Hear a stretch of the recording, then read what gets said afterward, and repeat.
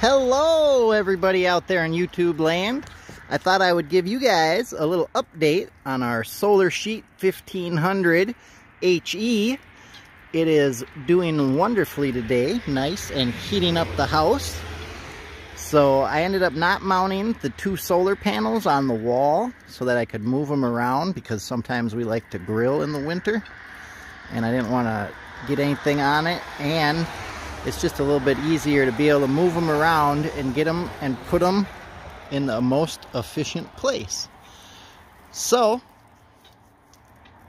right now it is about 13 degrees outside, but inside the heater for the furnace from the wood boiler kicked on this morning at about 8 o'clock, and it keeps the house at 72. And then this comes on at about 10. Ooh, stepped on the kitty. This comes on at about 10 o'clock, and right here it sucks in the air, and then it runs it through the panel, and then it shoots it out right here. And then we have a thermostat, and as you can see, it's 80 degrees in the house here.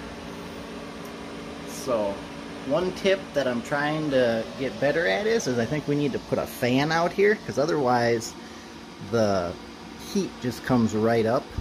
And one thing I ended up having to do was set the thermostat all the way up to 90 degrees, because otherwise, because the way I have it, the heat comes out, goes right up there, and it would shut off. And I want to try to get as much heat from the sun as I can in the day.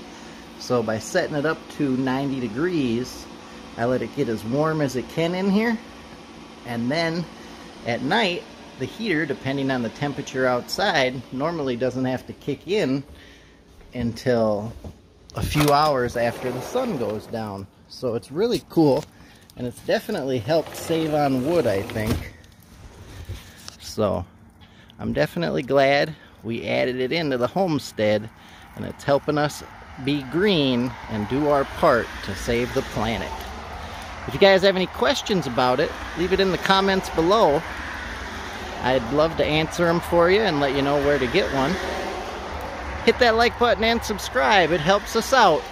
I'll see you guys later.